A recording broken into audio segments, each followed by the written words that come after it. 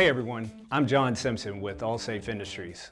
I wanted to take a few minutes to discuss the ChemPro 100i chemical warfare agent / toxic industrial chemical detector manufactured by Environics. I think a lot of firefighters and first responders are like me when they think of IMS technology or ion mobility spectrometry. They think of technology born from the military and deployable in situations in combat and on the battlefield. Certainly the ChemPro 100 fits that mold with a rugged IP67 rating, meaning it's fully submergible in water and it's resistant to sand, dirt, and even rugged as far as drop testing. The ChemPro 100i takes a step beyond that with a unique open cell IMS technology, multiple sensors including semiconductor sensors, temperature, pressure, and unique algorithms that greatly reduce the amount of false positives that many of us associate with IMS technology.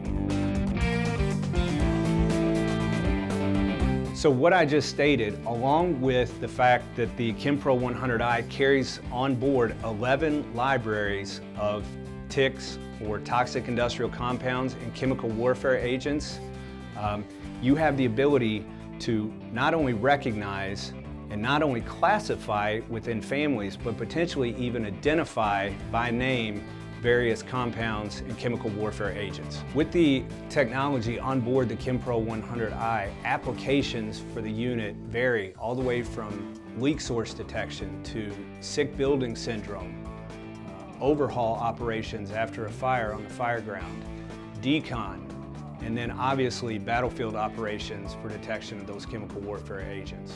With the touch of the left button, the user's taken to what Environics calls the trend screen. What this does is it establishes a background or a baseline, and then in the presence of a compound or a chemical warfare agent, you'll see a sharp peak accompanied by an audible alarm.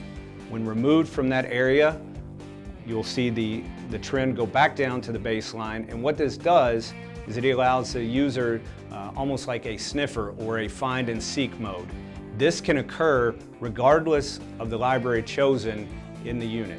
Because of the use of the open cell IMS technology, there are no consumables required for the use of this meter. Other than turning it on and the end user running against its confidence or test sample before that operation, that's all that's required for the efficient use of this meter. Two additional options for the meter include a radiation detection module, which I like because it not only gives us dose rate for gamma and X-ray, but it also serves as a dosimeter for the end user. In addition, it has a biological reader module. Using assay strips, it can take and interpret biological samples. Overall, the ChemPro 100i is a really unique meter in its ability to recognize, classify, and identify chemical warfare agents and toxic industrial compounds. It offers a broad range of applications from the military to municipal first responders. As always, you can find more information on our website at allsafeindustries.com or click the link below.